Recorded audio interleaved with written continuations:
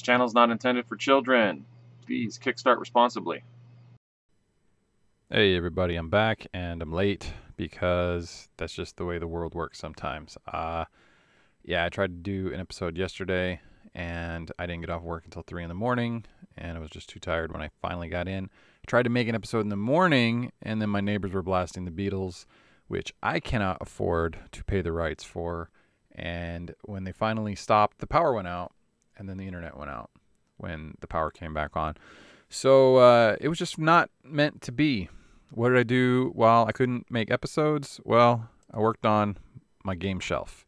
So I think I finally have almost enough room for board games. I finally found some place for Cthulhu to sit that's not staring at me while I sleep. And those are the main accomplishments of what I've achieved.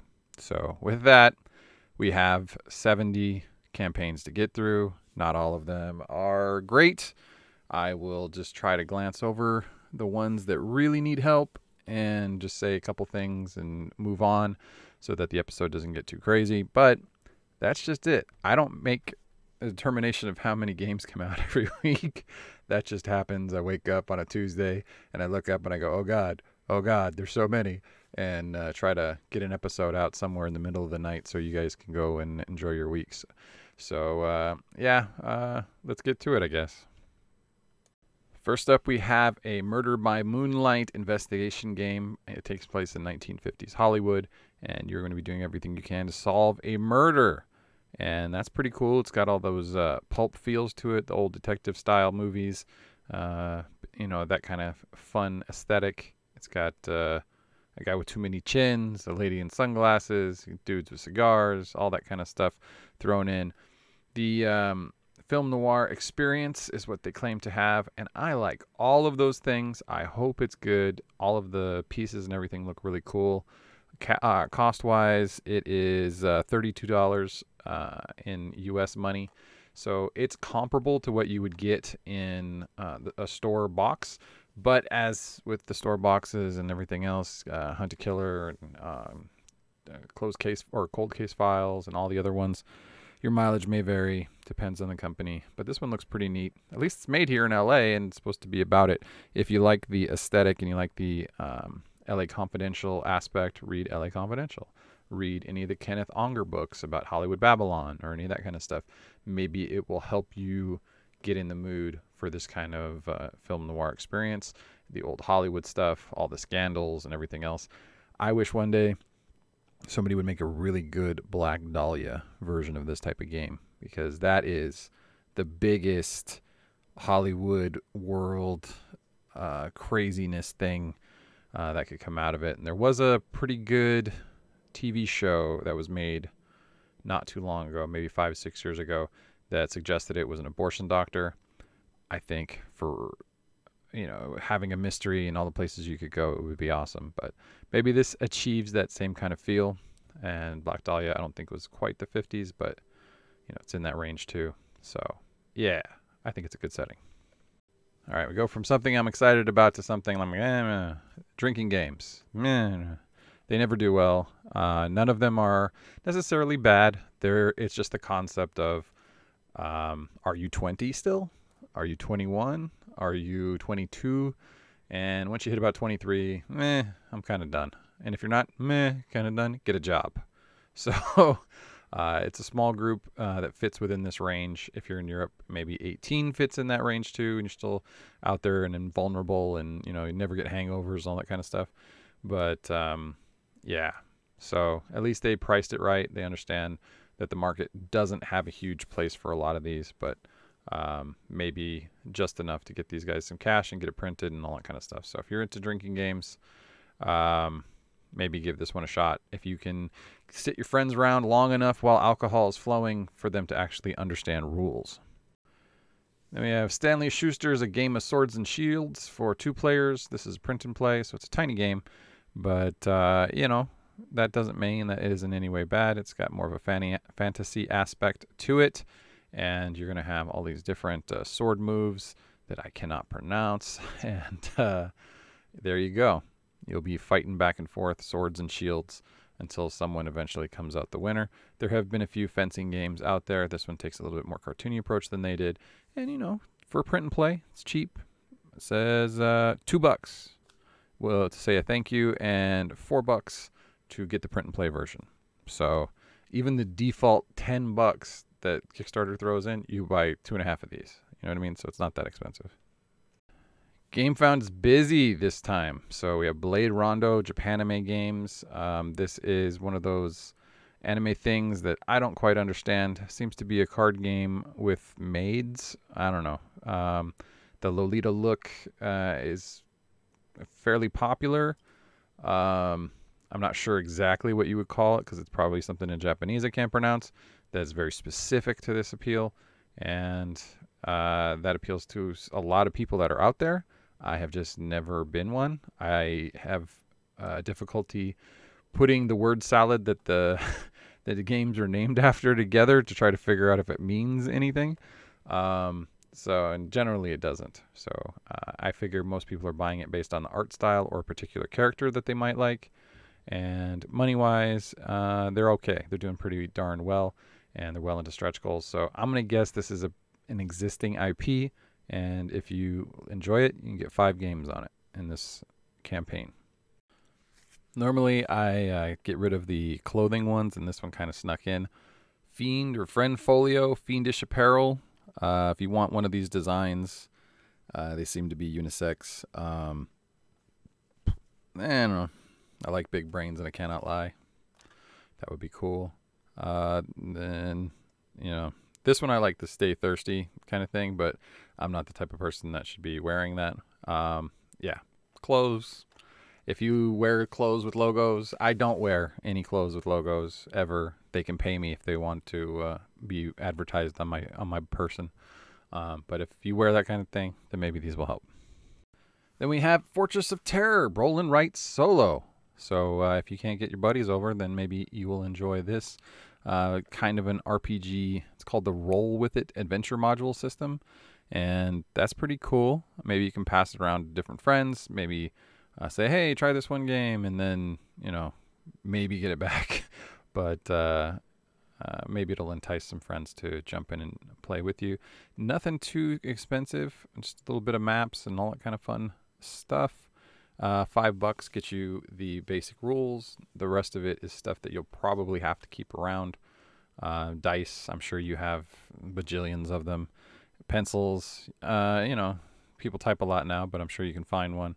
And a couple other things. It's nice, solo games, journaling games, gamebook games, that kind of thing. It's nice to have those around every once in a while just to kill time when you want to clear your head. Then we have the next GameFound game, and this is for Northwood, a solo game about trick-taking.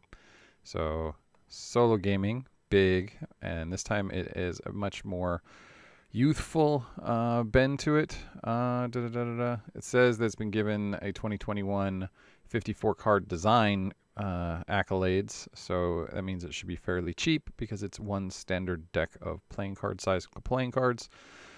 And that gets economies of scale better than just about anything. So $15 gets you a box, gets you the deck. You can even get your name inside the box if that's what you want. You can get add-ons of previous games. And I think Black Sonata is the only one that comes to mind that I remember from a previous Kickstarter, which was kind of neat. And you can even play the game on their website, so you don't have to go out and buy anything. So these are people that are really trying to get your money and doing it by providing value. So kudos to them. Then we have the Paradox Initiative, which I'm surprised is not being sued by Paradox Interactive for confusing the marketplace. But hey, maybe it works pretty well as just a game. As long as they don't name the company that, maybe it'll be fine. And it looks like it's a bunch of UFO stuff that is pretty neat. Lots of tokens. I don't know why there's a bird and it seems like it's in space, but maybe that's the paradox part. You get upgraded components that are clay, just like they have in gaming tables in Vegas, or at least they used to. I don't know, they've probably gone cheap on that. And then you can get the Mad Lab Assistant version, or, you know, if you're a retailer and you're watching my thing, I don't know, you're probably, you know, you probably need to spend more time at the store. These episodes are really long, man. I don't know how you can pay attention. But there you go. Scorecards, blah, blah, blah. It seems like a space exploration type of game, similar to maybe ISS Vanguard. What's that? There's been a ton of space exploration type games that are coming out. This time, each, I guess, land that you encounter is going to have some type of puzzle involved, and you'll do some type of harvesting. It's a neat idea. So I don't see a lot spaceship related, so maybe it's more just focusing on the planet side, and I kind of like both. So I kind of put the I did put the war game stuff that's 3D printable in with the rest of the strategy game stuff this episode. I figured there's just so much stuff going on to rather than wait till the rest of the 3D printable stuff, I'll put it all up front so you can kind of see it get mixed in. Sometimes I'll do it, sometimes I won't. It's going to depend on my energy level.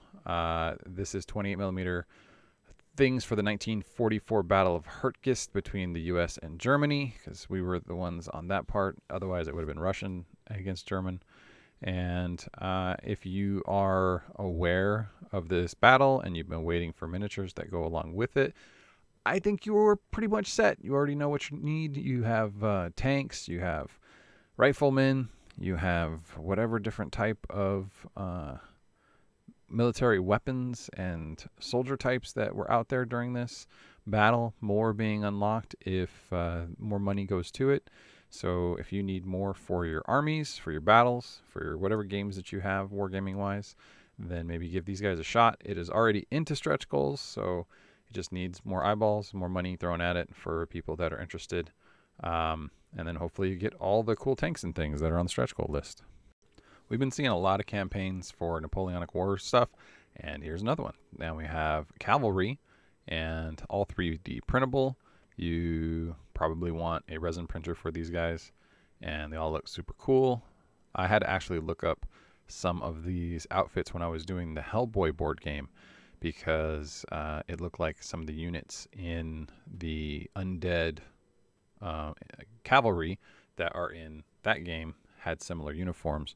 So it's kind of neat seeing how they all work out, what the different colors mean, and all the different pieces of the uniforms, trying to get them all right. So that's a fun part of the hobby. These guys, I think, are from the early 19th century, and they're pretty well detailed. You have some various wounded and other support characters that might be along for whatever diorama or gaming you're doing. So if you've been picking up all these Napoleonic characters, you've been picking up all these troops and units and all that kind of stuff, here's some more for you to help fill out, and I hope they all work together for you. Dead Theorists, a philosophical card game for aspiring philosophers and academics. I took one philosophy class and I was like, this doesn't make any damn sense. I thought like Einstein's thought experiments and things like that were pretty cool, but yeah, not for me. So I'm much more practically minded. $25 for the game, and then you can get a zine to go along with it. And I'm not sure how accurate the philosophies are, but I guess if you're into it, you can argue with other people, and then maybe argue about the game with the game for your own entertainment. It just seems like something that'll never end and be a constant argument. Although that whole salon culture seems pretty cool, like where people will just go around and then they say their wacky thing, and then you have a bunch of drinks, and you move on to the other thing. You're not stuck in a conversation with people forever. You can move them around. That seems cool because it's got a built-in escape plan. And when people talk philosophy, that's what I want, is to escape. Maybe escape from Stalingrad Z, Zombie World War II. Now we're talking about my kind of World War, against the zombies. So you have a scenario book that you can play out. You can see how cool the different pieces of artwork and all look. Why hasn't there been a World War II version of Zombicide? Everybody likes to kill Nazis. So yeah, that's kind kind of like the standard fun thing to do, right? In any game you've got, if you can kill Nazis in it, then I mean, you at least know it's going to be some kind of fun. And some neat, different characters. As you can see, I think one is he using the gun for a crutch, or no? He's just holding it down. Why would he keep holding it if he has to switch to the handgun? I don't know.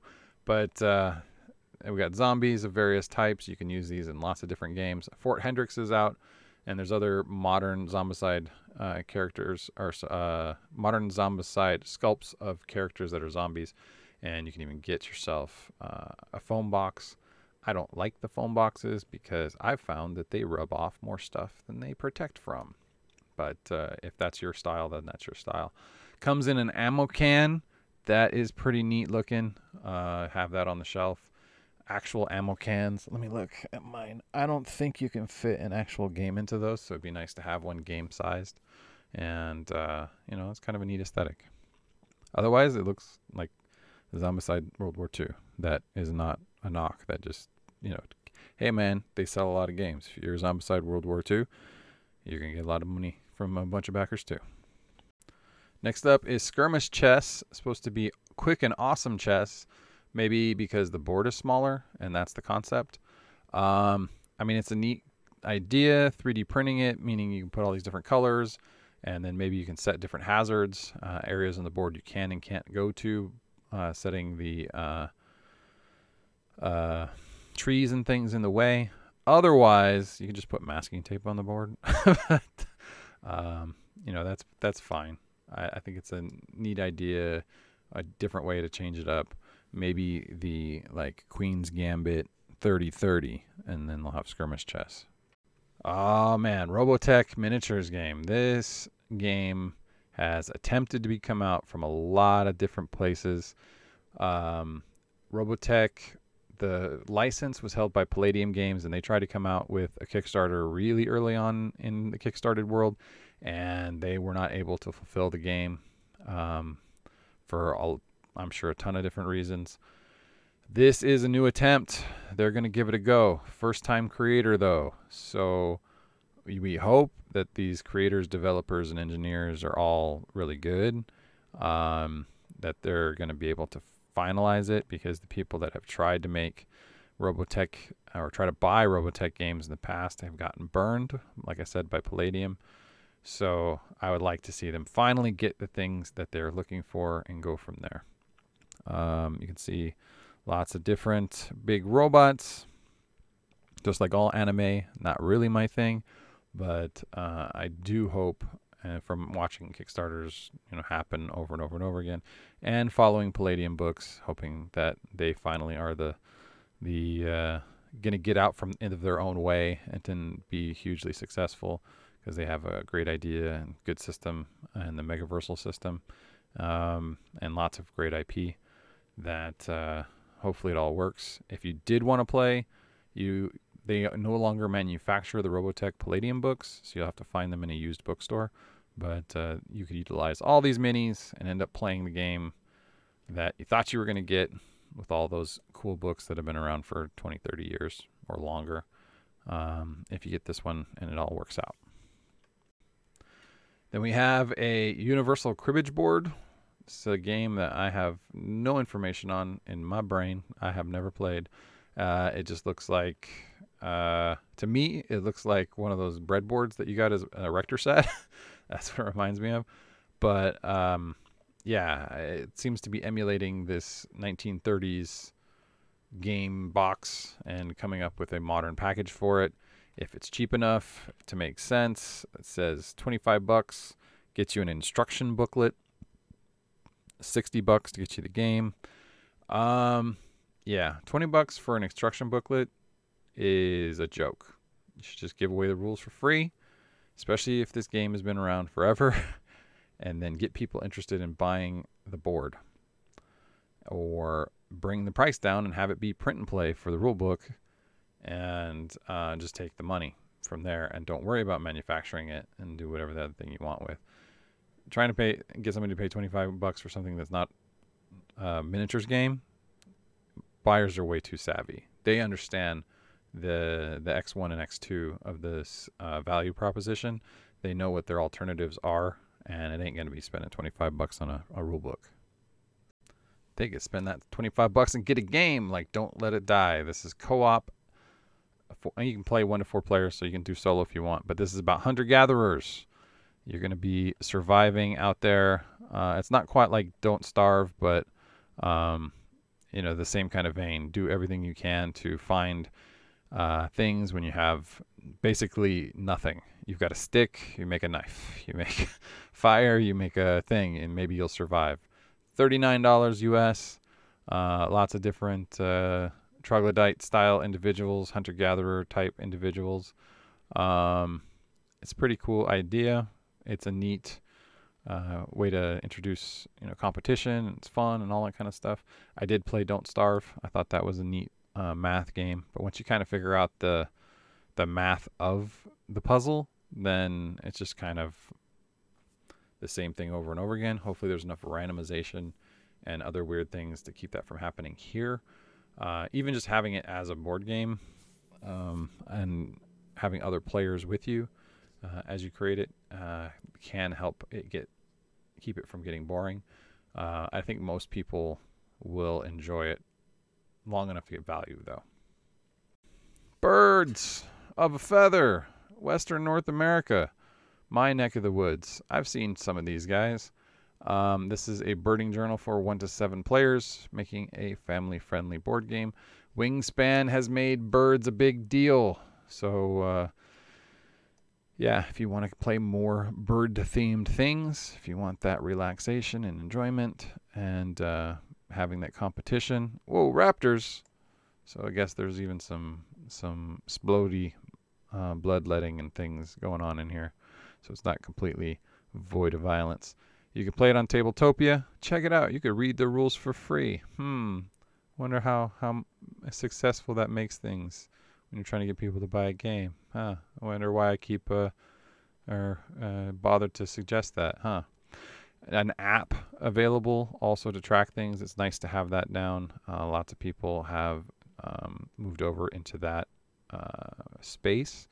You probably see another thing pop up later that wants to sell the app first and then the game, and you can compare the success of some small game like this and how it's presented as a board game first and then has an app as an add-on to the app game that might appear later in the episode, trying to tack on the board game side.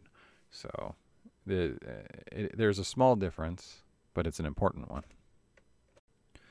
Coming at you out of Poland from Lucky Duck and Van Ryder. These are folks that they have lots of successful things. From Van Ryder, I just picked up, I think it was Van Ryder, the Final Girl series.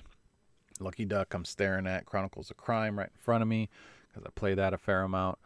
You can see they made a ton of money. This time we have a miniatures game. Lucky Duck is known for making great apps integrate into their games. And it's not like you're having a replacement of the game. It's a required part of it. You have a solo mode as possible.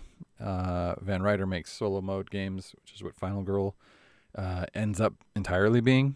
But now you also have cool miniatures and other things. I'm thinking about picking this one up. I'm not 100% sure.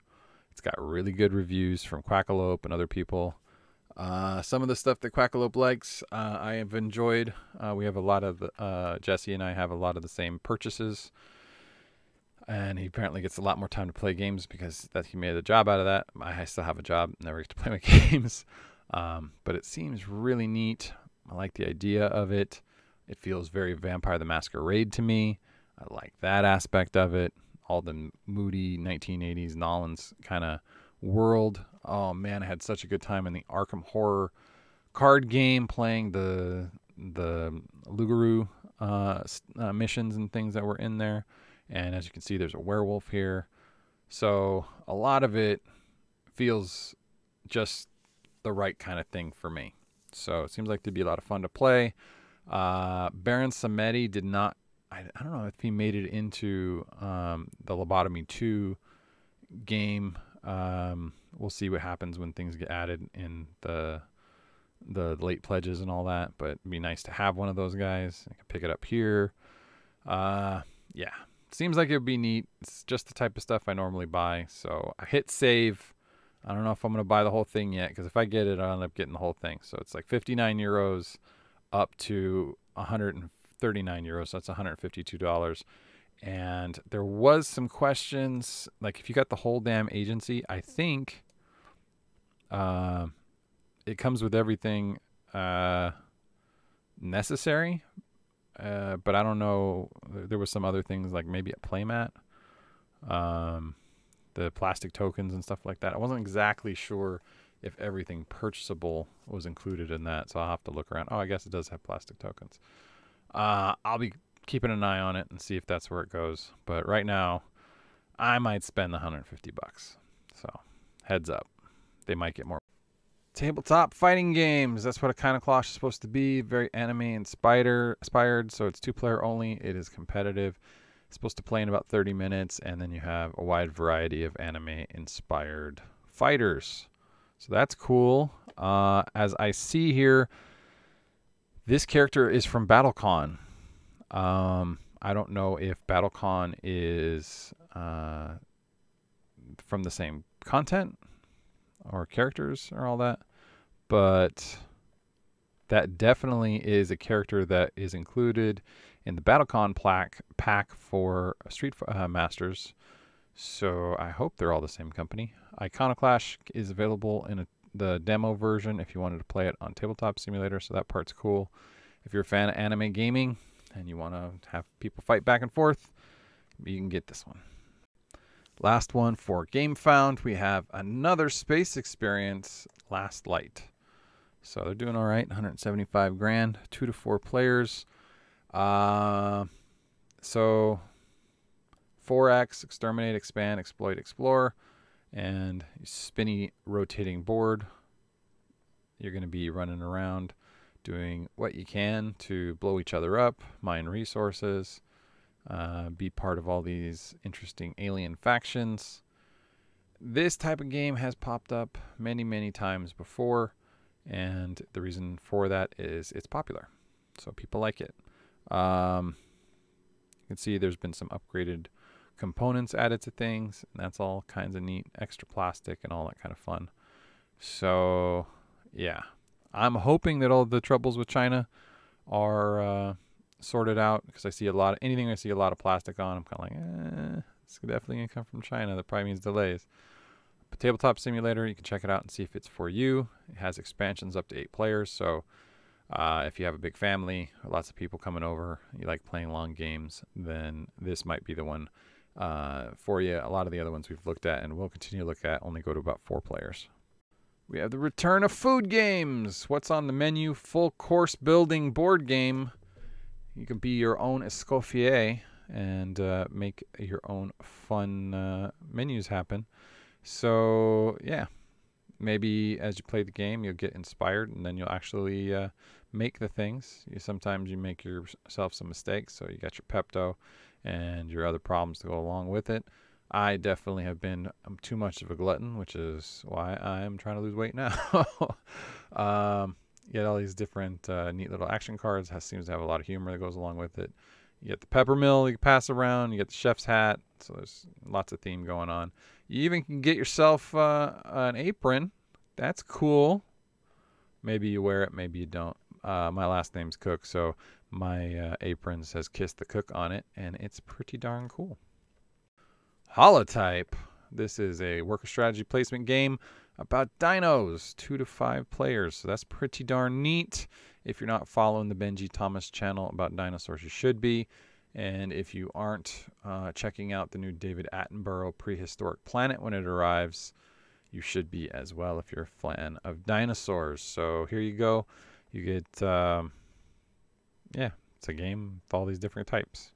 So doesn't seem to have a whole lot. Oh, you could get people to be eaten as well. Nah, I'm sure they're just workers. But yeah, it looks like you're pulling your own Jurassic Park prequel, in the sense that you're out there digging up the dirt, looking for the dinosaurs and all that, as opposed to setting up fences and, you know, having them escape. It doesn't seem to be that kind. It's more about the digging, but that's still fun. Setting up this, what was this? Paleontologists can bump any other worker, including other paleontologists. And I guess you can push people out of your roles in order to take over the points that are associated with them. So that's neat. Oh, wow. Check it out. They even made a Python test program to, I guess, work out all the different iterations. That's smart. So maybe it's made by some smart people. Back to the war stuff. 300 houses from Fredericksburg of 3D printable stuff. Something happened. Why can't we see anything? Okay. That I just need to refresh it. So here we have the Sergeant Pledge, a bunch of different houses. Fredericksburg is Virginia, I think. I'm pretty sure it's in the south. If you had any other reason to have some simple buildings for your terrain, then this will set you up pretty well. $22 gets you some houses. Let's see how much the most expensive one is. $87 for all the cool stuff. So I guess good for dioramas if you're going to make a small model of the town, if you're going to do something to the battles, all that kind of stuff, some type of urban planning, I don't know, then maybe this will work for you. Then we have the Cat Traveler in Asia board game about life goals in Asia. Okay, so seems to, I don't know, be a version of Felix the Cat or something maybe early on, blended with Heathcliff and some type of other weird things. So travel on top of it, I don't know. I guess it would basically be a travel guide book that has been expanded out into a bunch of cards, and somehow you randomize that and call it a game. Also from Asia, but more of a game because it shows more of the interaction between the pieces, is Seu, 2-player tile laying game. They have a lot of these types of games in Asia, and it seems to be fun for them. And you create the board with all these different paths, and you have the two characters, black and red, and you do the best you can to manipulate the board, have the arrows point in a way beneficial to you, not to them. So lots of strategy, and yeah.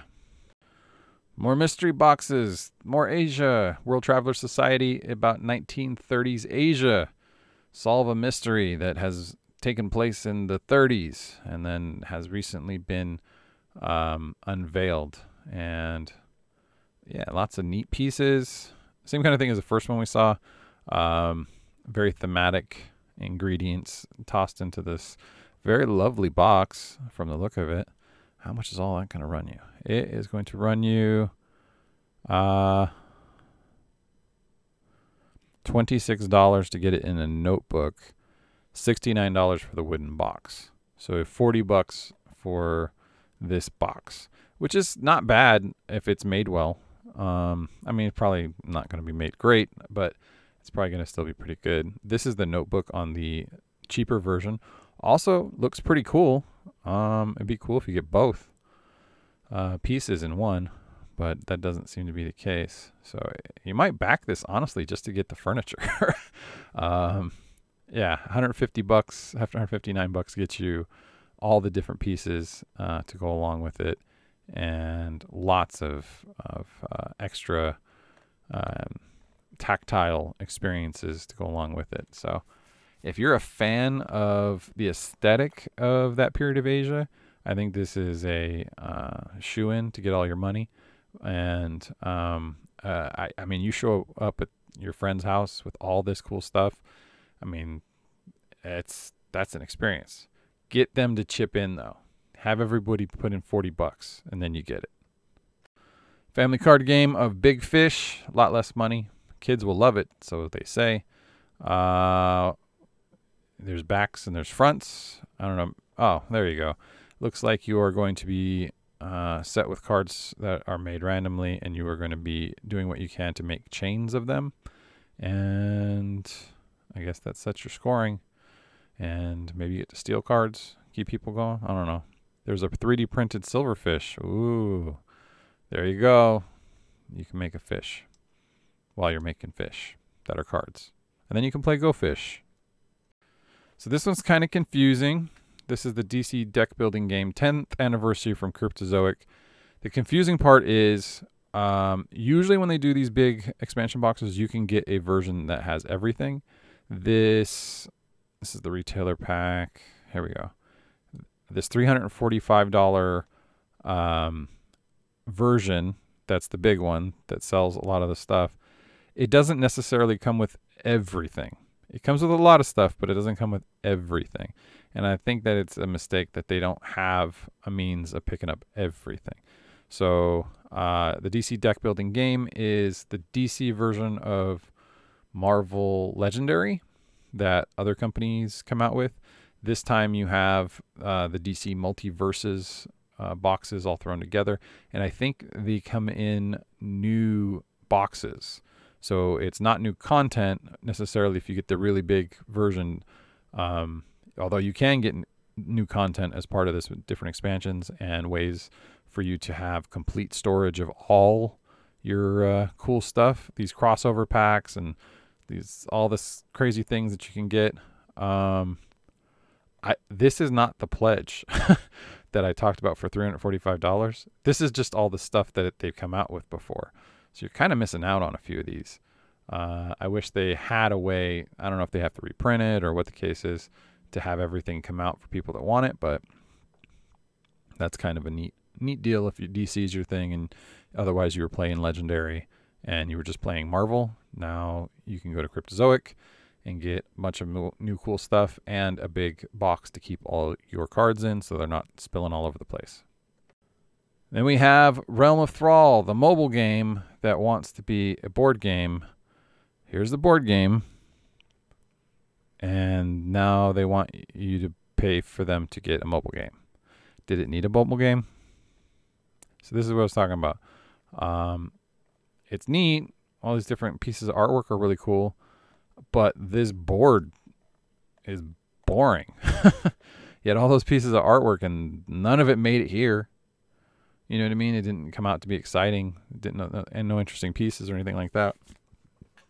Either have a mobile game, have a board game, pick one of them, and make it the best you can do. And then if it's successful, make the other. So I think board game's a place to start. Get it exciting. It's a lot less development costs. And then work about the mobile side of things. Maybe you can get people interested. We are heavy with space exploration this week. I do not know what is in the water that's making everybody want to go to space. Maybe we just want off this hot planet. I don't know, but this is stellar exploration. It's another one. They say it's eco-friendly though. That's fine. 49 euros, depending on how much you get cost-wise to the end. You see you got wooden meeples and STL files you can print yourself. So that brings some of the costs down. Some people have said nice things. And you can be various factions as you would expect. So you get a free upgrade pack as part of Kickstarter up to the wooden spaceships. So that's cool. And the STLs if you want to be even cooler. So you have a wealth of space exploration options. Choose the ones that all look good. You know, they each have their own special differences. And who knows? Maybe you'll get more than one. Table golf, a dexterity game, doing pretty well. So I'm going to guess it's like table football where you're flicking things. And yeah. So I guess the ball is within this device. And you're doing what you can to get as close as you can to the hole. Story of my life. And yeah, dexterity game. I would like it with a windmill and a clown head that you throw it into because I'm more of a mini golf than a golf person. But, you know, to each your own. If Sam Jackson wanted to play golf with me, I'd go play. That much I will say. More anime-themed games. This is Xeonia, X-Iona. I don't know. But there you go. You got the various Naruto-looking individuals. And then you start playing with whatever faction and hero you want. And they each have their own benefits, weaknesses. And then you're going to have some assists and some ways to hit each other. Pretty much a standard fighting game. If you like this aesthetic, if you like these characters, I don't know if it's based on a new IP or an existing IP, but it would definitely help if it was an existing IP. If it's a new one, then you got to show some type of maybe storytelling to go along with it and get people involved. Then we have more anime styles in these 100 cards of custom art. I guess you could make expressions that fit, that are possibly from... it's like Cards Against Humanity with anime expressions. I don't know. If you're a big anime nerd, then this is something that makes sense to you. Yeah. I don't know. It's like, it seems to be you're making memes. You know, you take the picture and then you throw a caption underneath. That seems to be what this basically comes down to being. That being the case, let's see, cost-wise, $25 is one copy of this game, which is basically a couple packs of cards. Costs are super high right now, so that's understandable, but you could get 2 decks printed from like Make playing cards or any of that other kind of stuff for maybe $10 a piece. You don't need a $15,000 goal to get this done. I think the goal is set too high for what this game actually turns out to be, and they would be better off just maybe making some Make playing card things that they're charging out of, and then they can still make some money off of the art and everything that they've begun. It's just costs are way too high right now to hit scale, and that's pinching everybody. So maybe that's the real reason why this isn't doing as well as it could be doing. Then we have the Leader Challenge, which is an educational trivia board game, 30 to 80 minutes for 2 to 4 players. Let's see some questions. They don't really show a lot of questions, do they? If you're going to have a trivia game, you got to show more questions as to how the game works. And it seems to be, oh, it's about technology, and we got all these fake monies, and here's all this other stuff, and here's our rules, and blah, blah, blah, blah, blah. The same thing with jokes. You got to show your jokes, just like you got to show your trivia. And then that shows people that there's going to be good questions in there. And that's really what sells it, is having good questions. The only way to express that there's good questions is to show them. And that might be something to help you out. Especially this is coming from London. Technology is a worldwide thing, but everything is local. So there might be characters in this that nobody knows about because they're from a different country. We have Drunk Tales, the horror movie. It should say game at the end because I think it confuses people as to what it actually is. When I first saw it, it looked like it was misfiled. So keep that part in mind. It is really a game. 3 to 6 players, not having a solo mode does not help. You can be the nerd, the beef, or the skank. That's cool. These are not complicated cards to put out, and the board doesn't seem all that complicated either. They're just standees, and rather cheap standees to begin with. So the cost of this game is not high. Maybe the artwork, because these are pieces of generated art that somebody has to get paid for, costs a lot, but the making of the components is not that high. So when they're sitting there asking for 30 grand, you can get this done from one of the on-demand board game companies that just shoves a bunch of pawns or other things and prints your stuff out. And I think that might be the way that this has to go, just because wherever they're choosing to get this printed at is way too high. And I think that's affecting the bottom line. And they have to change the top to explain what it really is. Is it a horror movie? Is it a game?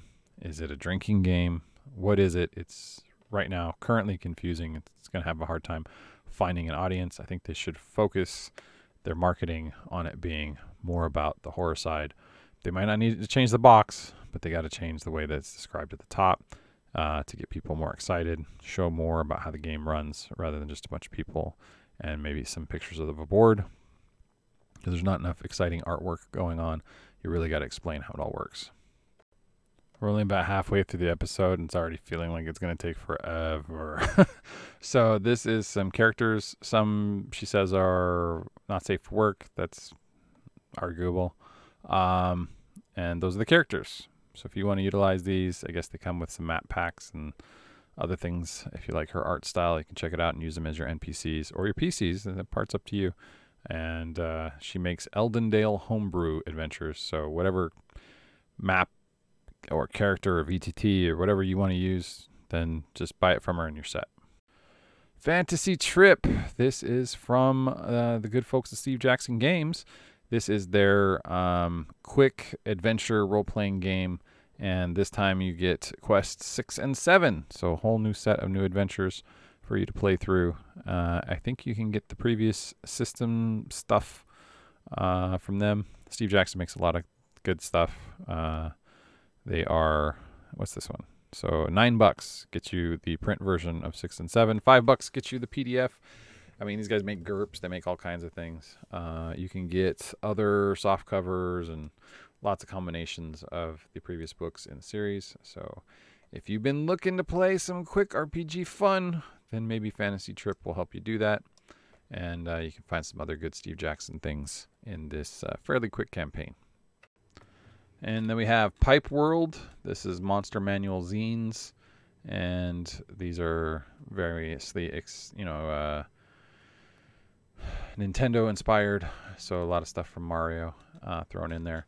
So if you needed to add any of these folks from other gaming systems into your RPGs, 5e, just neutral, survive this, those are the formats that they provide. Neutral works for everything, so you can adjust to how you want. Then maybe Pipe World will Mario it up for you.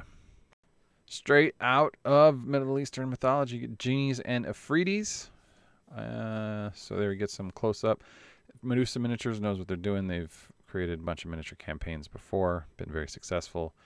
So a lot of people don't understand to throw a nice high contrast, created, easy to see picture of your minis.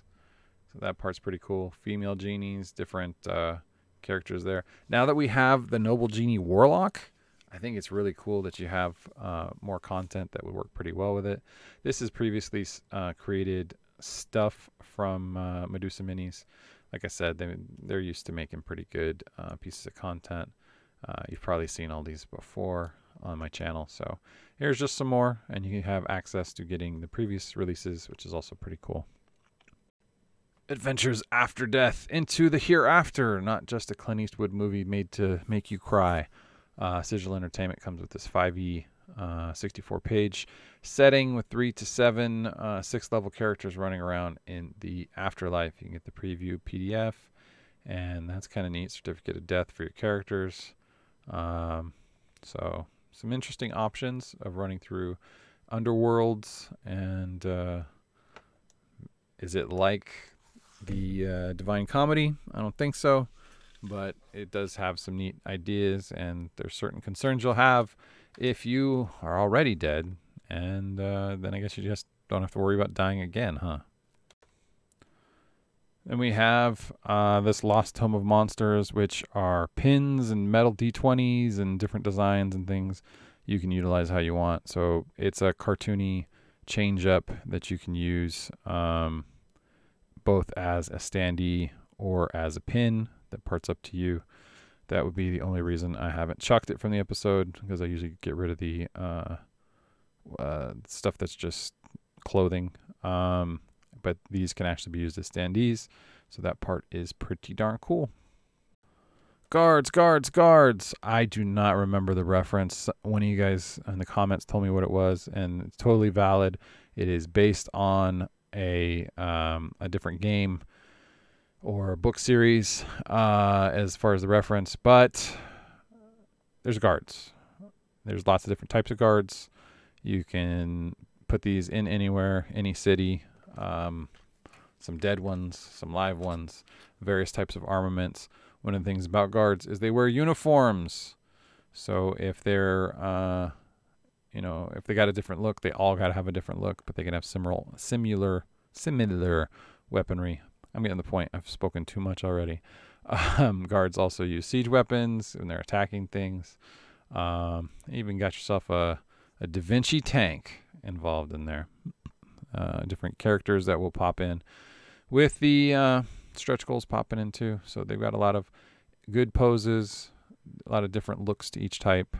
And yeah, check it all out and see if any of these will help you, as they have different races, different species, different weapons. Make it so you can have a lot of guards. Initiative can be really hard to track, especially with a lot of different people. So they have initiative towers, which are made to help you. So these can stack up and you can put magnets or whatever you want in them. And it also keeps things looking aesthetically pleasing. And you can get them in various types. You get 3D printed ones, or you get these portable ones.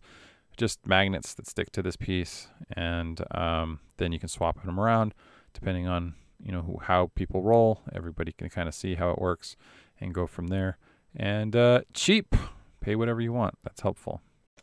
Chris Martins designs a lot of things and gives you a lot of pieces, and I guess he had a bunch of them just sitting in his folders, so he's offered them up for your sci-fi needs. So hex bases, different types of buildings, and other things that might be useful depending on the size of your robots that are attacking each other, military units and all that kind of thing.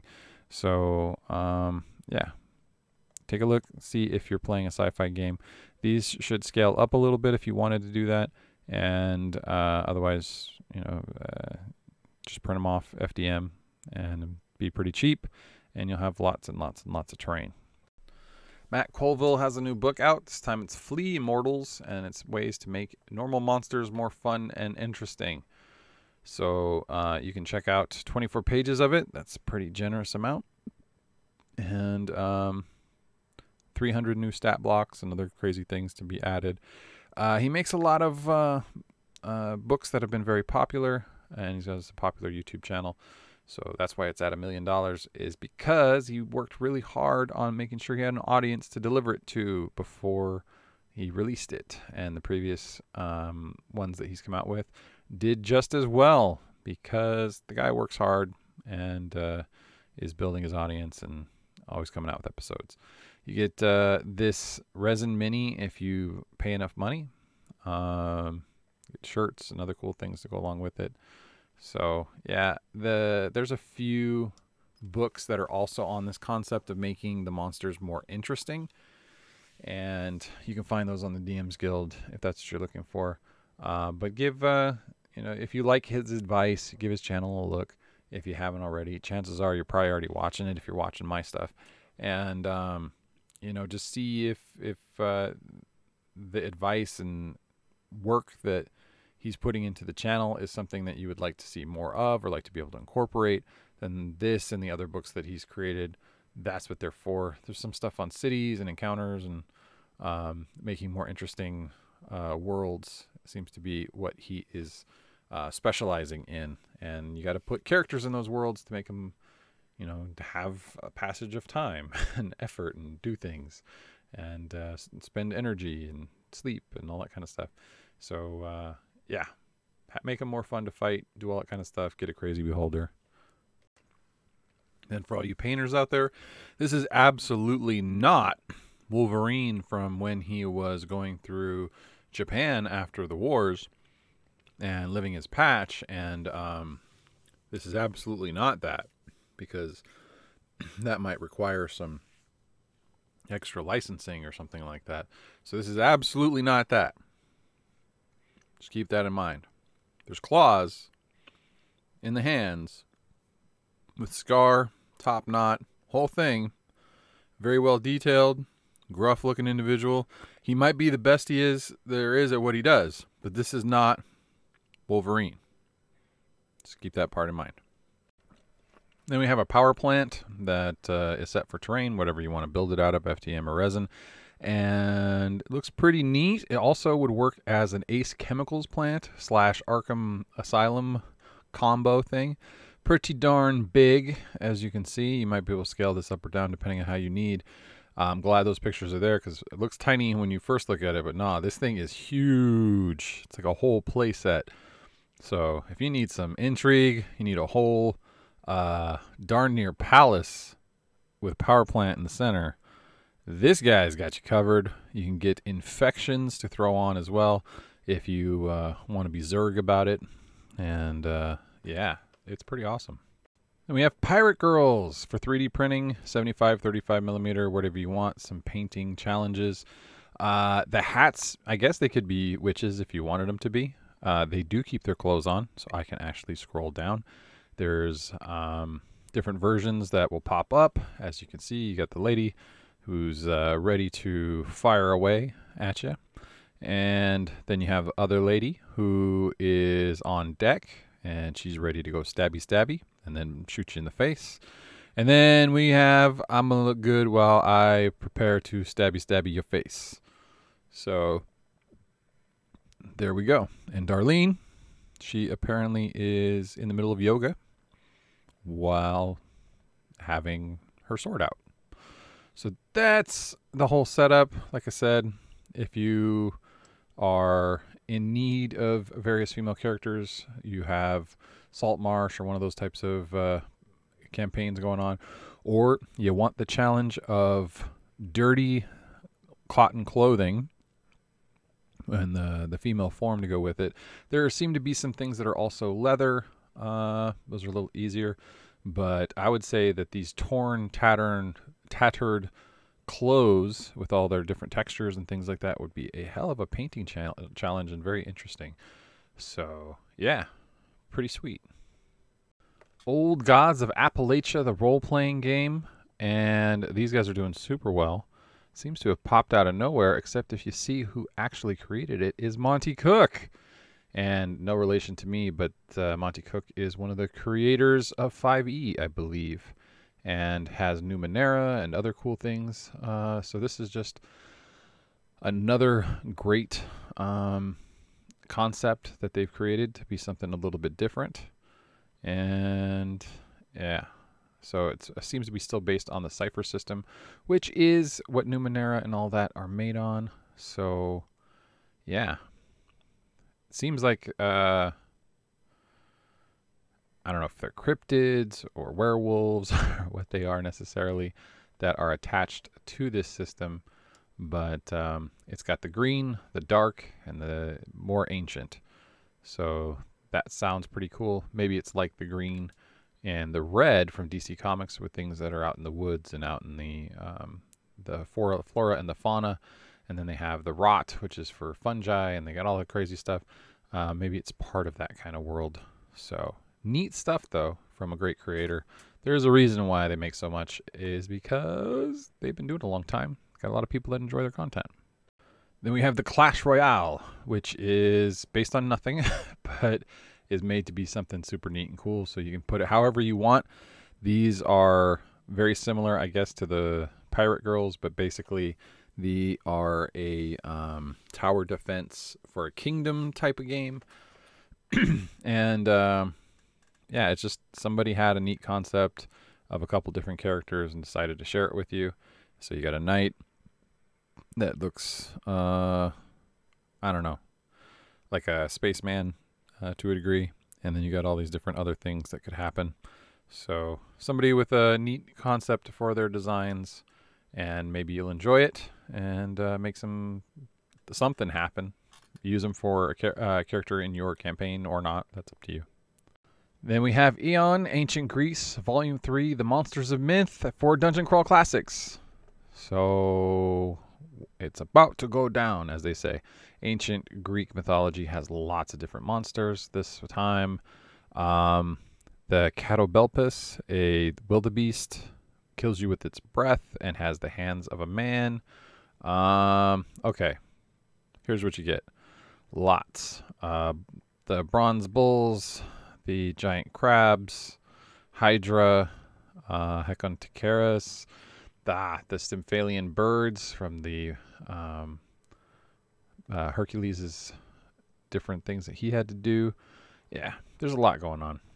So me trying to pronounce it isn't going to help you understand what all this stuff is. but they've Sarcasm series dice. Ooh. I guess they have skulls, or they're just in the shape of skulls. I thought maybe they had it embedded, but they don't. Yeah. So it seems like they're pretty neat. A cartoony, weird version. They have some STL files that could go along with it if you're going to make your way through the labyrinth. Lots of different options from Sharktopus for Dungeon Crawl Classics. Yeah. It's hard to have stuff to say about every single campaign.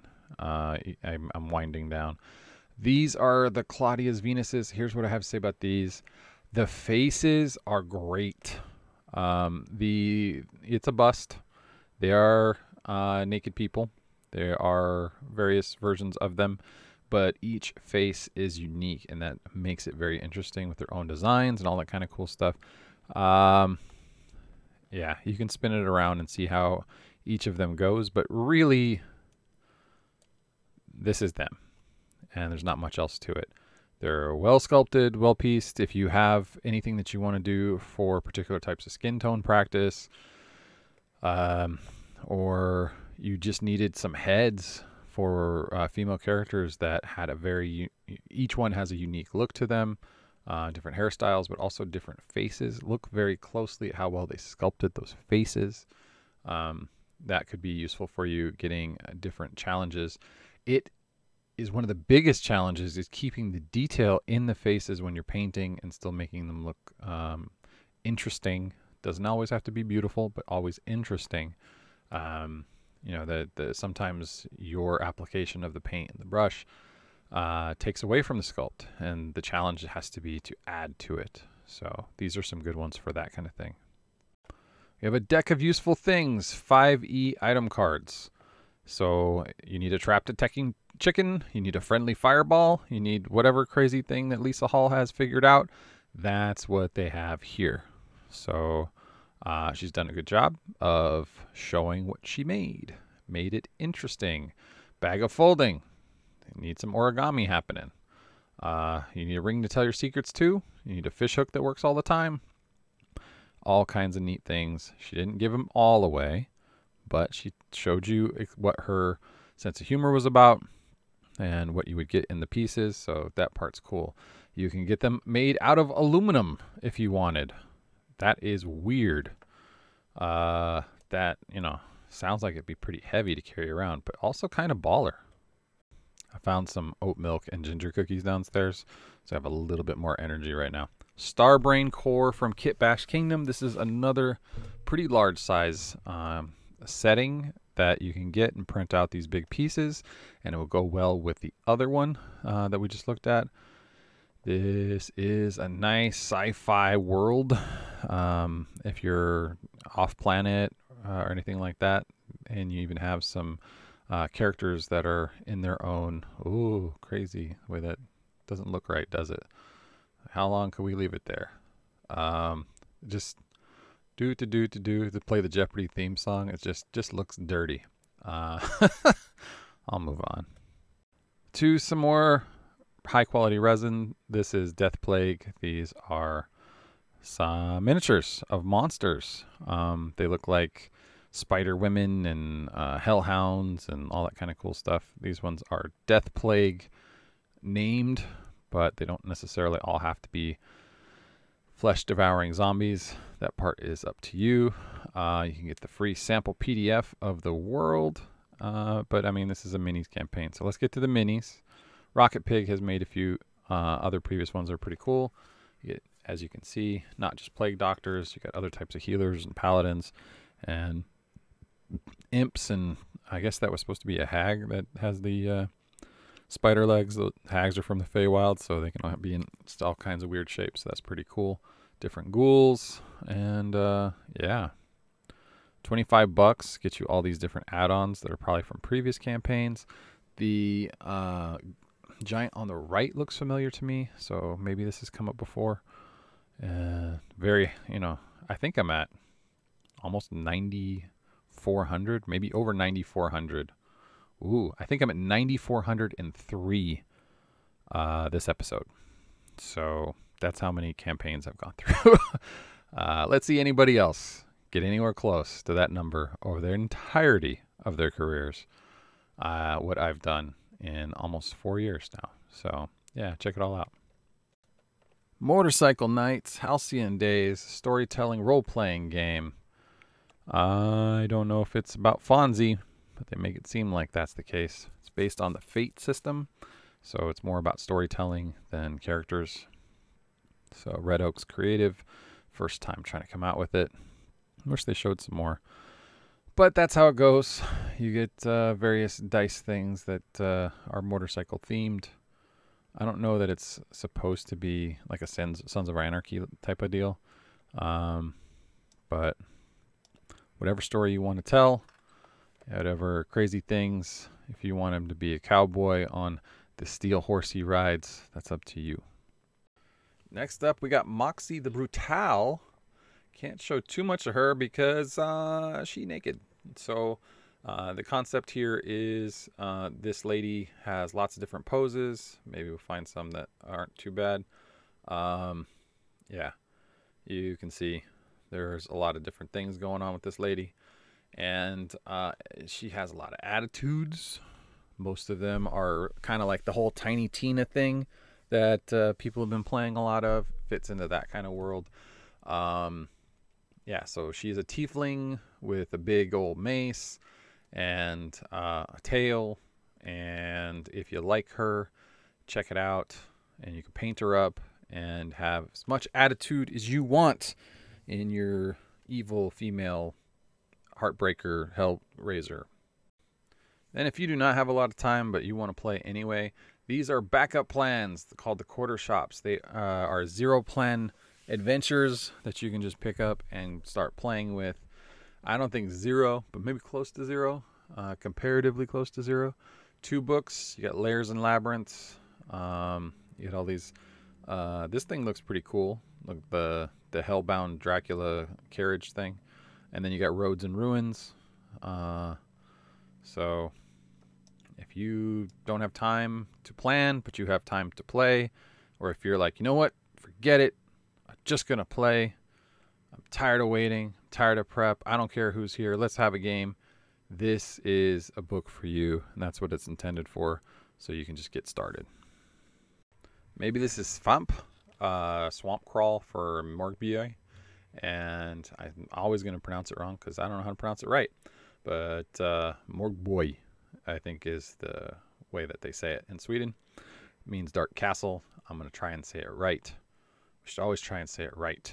But yeah, if you need to infest your swamps with critters that hate you, then this is the place to go to. So you can get all the cool looking artwork. I don't know how they remain so consistent with so many incredible pieces of artwork across so many different creators, but they managed to make it work. This is a highly inspirational system and setting for people, and I have been in awe over the last couple of years at how well they make it work. So if this swamp does not swallow you, something else will.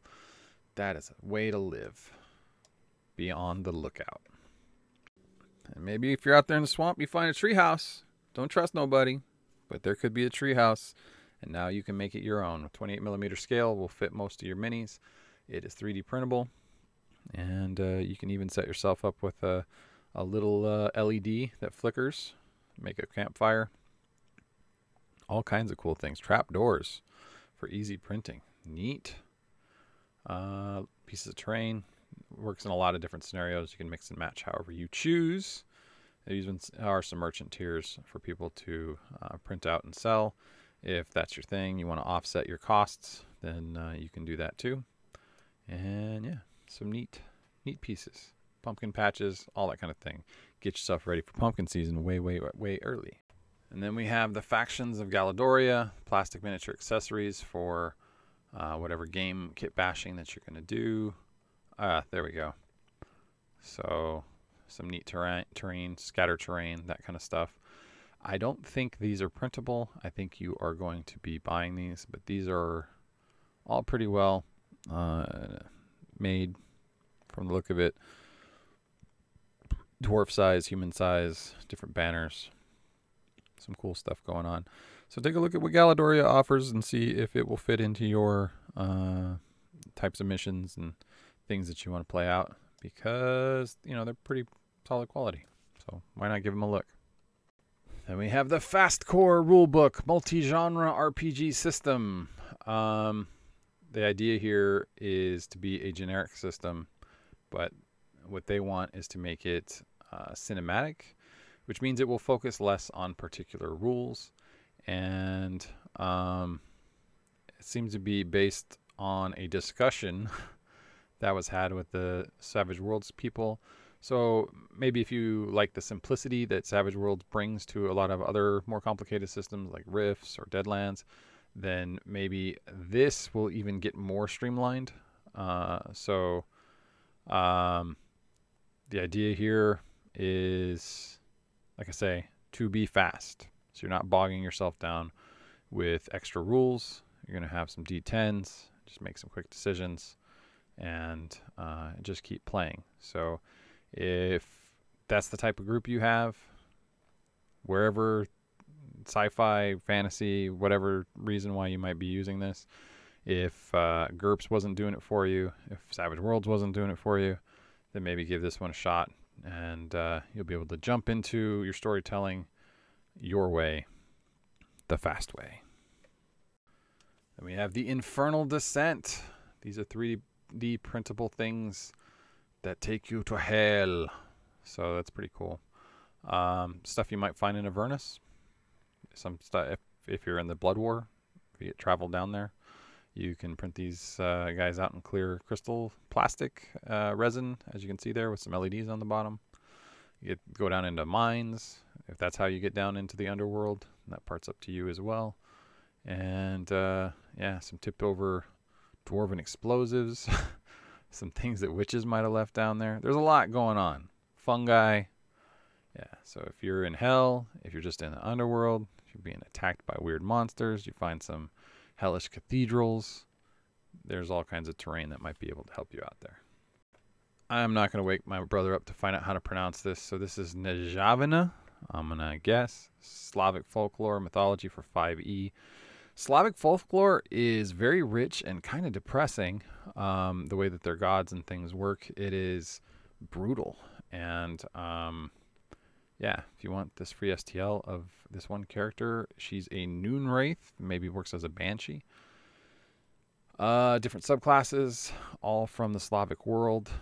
It's not that different than any of the other worlds that are out there, except that it's very much more brutal, I guess. But you're still going to have fighters, you're going to have mages, you're going to have sorcerers. They're going to work kind of the same. The functions of them will be the same. You'll have gods of the same basic things that every culture has, because they're part of the daily necessities.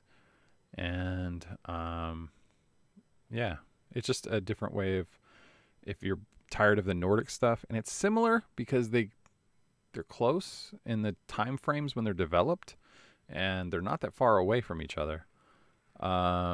And a lot of these characters, like Cockatrice and etc., they've made it out to other cultures already, and they're kind of mixed around into various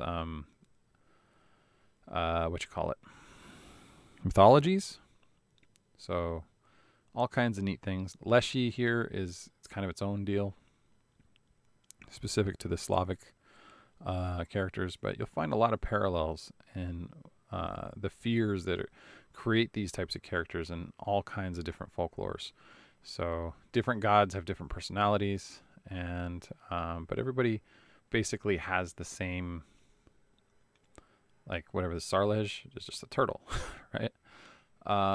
They have the same needs and desires, especially in a more simple world. It's just about how people thought of their place in the world and what they valued changed the direction those took, and gave them different names and characters and all that kind of stuff. So I think it's a great idea to bring this world into other fantasy settings, so that you'll read more about it and you'll try more stuff and explore this and hopefully many other fantastic bits of mythology. So, yeah. It hasn't been as successful because it didn't make it into comic books the same way that Thor and Hercules did. So maybe now they will. We'll see. They made it into some Neil Gaiman stuff, but I think that's about it. Rituals of the Elder Gods. Dystopian, cyberpunk, alien, godlike, cosmic horror creatures. Pretty darn cool. So D12 system. Basically, it's cyberpunk with Lovecraft. All right, someone will read you the first chapter. That's cool. And yeah, there is a lot out there already about cyberpunk, a lot already about Lovecraft. Merging them together, it seems to be an interesting concept. You can check it all out, different pieces thrown in. It doesn't look like it's gotten all that sophisticated as far as artwork goes. Art sells a lot of stuff, but, you know, maybe you don't need it because it's theater of the mind. Maybe that works better for you. It's not going to get $20,000 without a huge investment in art, though. So just kind of how it runs. More power to them. Good luck. Miniature bases. This is the snap and stack adaptable base system so that you can stick different bases. As you can see, they kind of hook on the bottom. That gives you different conditions if that's what you want to use them for, or you can at least tell your characters apart. So that is a useful deal. So if you have a lot of summons or something else going on the board, then you can keep track of your guys that way. And depending the order that you use with the different colors, FDM comes in a lot of different colors. So if you print them out your way, that way, or how you want that way, then that can be pretty useful. You can buy these in packs of 6. You can get some type of wet erase, dry erase, color combo key to help you out. It doesn't look like they're going to let you print your own. So I think I've seen these on Thingiverse and other stuff like that, though. So maybe they're compatible, maybe not. We have a 5th edition toolkit called Emery's Log of Legendary Eminences with 36 dynamic and narrative legendary eminences. I do not know what a legendary eminence is. I guess it's a powerful feature that comes weaker when a monster uses legendary resistance. So, yeah, I guess it's just one way. That's another thing to track to make them interesting. So, as if they have a certain type of power supply and they're using it for their legendary resistance or for this legendary eminence, and might make things more interesting that way. So, seems like it would be a neat concept if you're using a lot of legendary creatures. Got a full-on town hall for you. Pay what you want. And yeah, there's been this person, Austin. I hate when they just put their first name. You really think you're the only person named Austin Hartley? Just put your damn name. Be proud of your name. Be proud of what you made. You know what I mean? Just annoys me because then I have to go look up their name and put it in the stuff for you guys. It's like, ugh, why? What, you think you're Cher? You think you're Madonna? Come on, man. Yeah, so he built a house. There you go. Town hall. That's what he builds.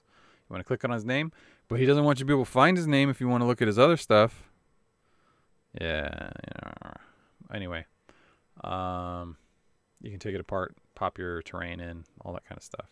It just seems stupid. So many people have done that this week, and I had to find all their names and everything. It's like, do you have some pride in your work, man? Just put your name. But make it easy for people to find you. They can ask you questions if they can find you. Maybe they want you to do more. Maybe they want more what you found, what you've already done. I'm getting cranky and I'm getting tired.